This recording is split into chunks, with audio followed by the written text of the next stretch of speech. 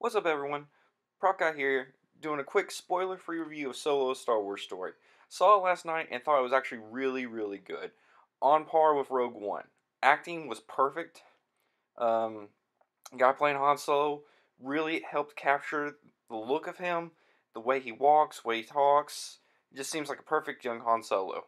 Donald Glover was fantastic as Lando. I mean, there were times I really thought Billy D was almost there.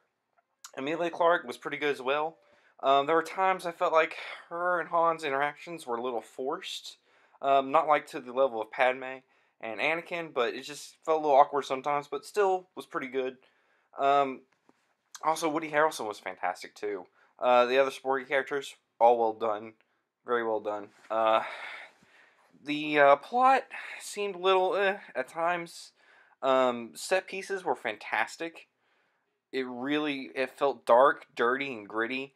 Exactly what you wanted in a Star Wars film. It felt very real world. All of the effects and stuff were really practical for the most part, except for when they had to use CGI, which is nice. Um, there are a few things that did bug me about the movie, however. With certain things that how he gets his um, chance of getting the Falcon, all that.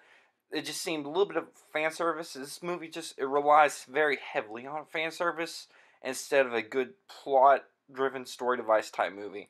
And that is one thing that really did bug me quite a bit.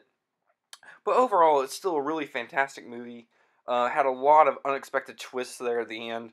Things I thought were going to go one way ended up going completely different. I highly recommend it. 7 out of 10. It was really worth it. One of the best films of the year. So, if you get a chance, definitely see it. Don't be turned off by the boycott. You'll love it, especially if you're a true Star Wars fan. So that's all for now. Till next time, subscribe.